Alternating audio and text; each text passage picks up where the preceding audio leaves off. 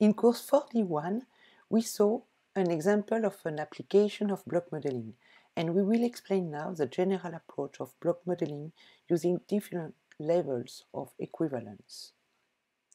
Equivalence notion was introduced in the course 3A Part 2.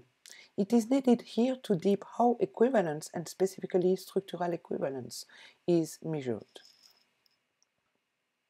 The overall principle of the method is to start from the socio matrix, as the example here, with the corresponding graph. Thus, thanks to a permutation of rows and columns, one can associate nodes sending or receiving similarly to other nodes.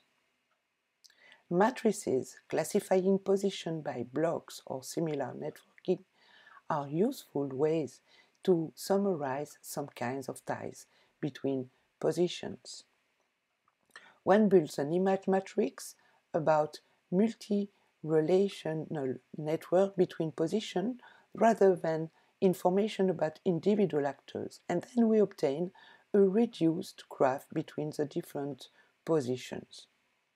This approach was introduced in the 70s in sociology by Harrison White and his colleagues, and it was formalized later by Holland and his colleagues. Bird introduced the Euclidean distance to measure the structural equivalence between two nodes I and j. It depends on their own relation with every other k nodes of the graph, making the sum of the two directions, here a or g to k or k to I and j. The maximum possible value corresponds to the total opposition between nodes I and j relations. The minimum occurs when they are structurally equivalent. At the same moment, White et al.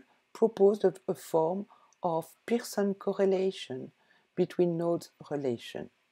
This index standardizes all the calculation by the mean value in row here and in column here. This can be done for one network, so one kind of relation, or several kind of relation for multiple networks. The measure was also developed for regular equivalence. It is this measure that was used in the example we saw in the example we saw in the first part of this course on word city networks. I recall that regular equivalence is the less restrictive measure of equivalence.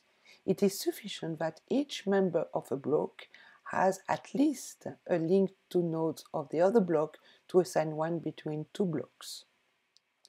It is the case for B2 to B3 here. To measure regular equivalence, White and Reitz propose the REG algorithm, which is an iterative procedure estimating the degree of regular equivalence between pairs of actor I and j, with adjustment in light of the equivalence of the adjacent nodes to and from members of the pair, here k and m. The numerator here corresponds to how i's ties to and from k actors can match with j ties to and from m actors. The denominator corresponds to the maximum possible value of the numerator when ties of I and j match perfectly and all adjacent nodes are also regular equivalent. This index ranges from 0 to 1. It is an iterative model necessitating different iterations. This is why they indicate t and t plus 1. But in general, according to Catherine Faust, 3 iterations are sufficient. Using this correlation, White et al. developed the procedure named Concord for convergence of iterated correlations. It is also repeated iteratively correlation between rows and columns of previous correlations, result of only correlation of +1 and or -1s, except on some unusual circumstances, are taken into account, and according to this proximity we can start the partitioning. We can note that geographers also use permutation of rows and columns, like Bertin in 1967, who used it in order to classify the 80 Parisian quarters and their socio-economic population compositions.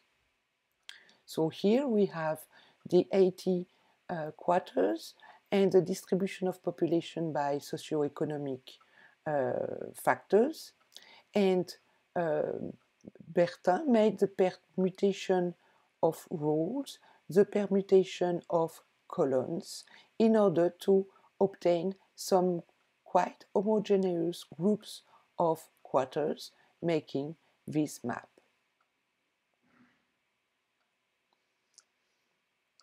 But in the case of geography, multivariate analyses were then adopted by many geographers in the 70s to solve the classification issues. So geographers mostly abandoned this approach. Rather, in sociology, using mainly dichotomous relation with 0 and 1, they focused more on some more analytical approach, and they continued to develop block models.